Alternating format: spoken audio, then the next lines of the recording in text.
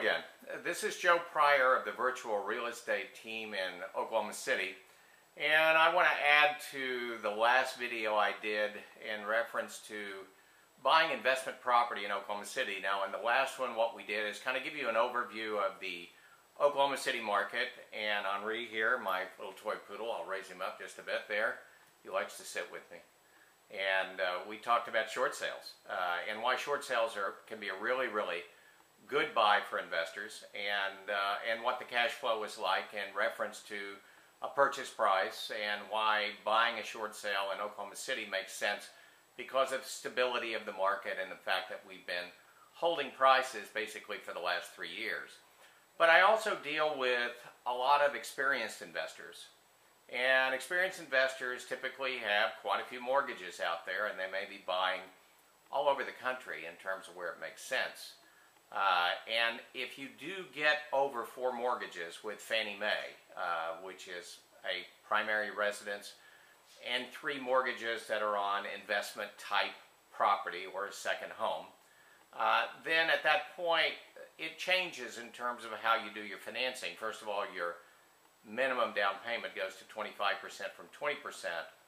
And then they also expect a lot in reserve. In fact, 6 months principal, interest, taxes, and insurance on all your properties, either in a reserve account or a retirement account to offset the need to put out that extra cash. Well, and then there's a limit of 10 on Fannie Mae. You can't go beyond that, and experienced investors very often have more than 10. So what I want to talk about today is the advantage of buying a VA repossessed home.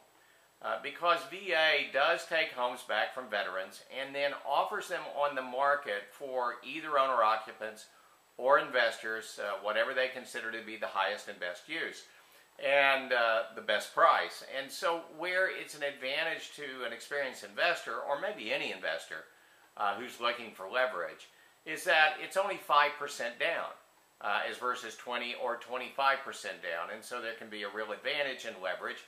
You can build in closing costs. There is no mortgage insurance.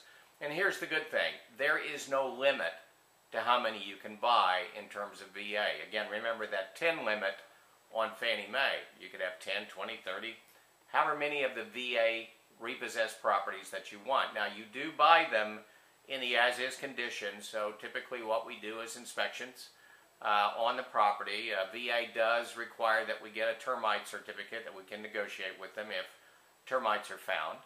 And then what we do is relist them on the market with our property manager.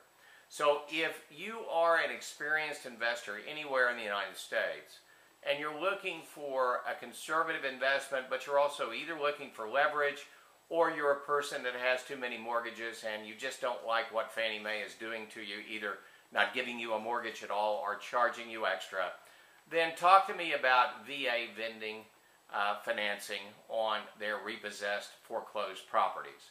And you can reach me through my websites, that is joepryor.com, and also our team website, virtualrealestateteam.com in Oklahoma City. Call me with any questions.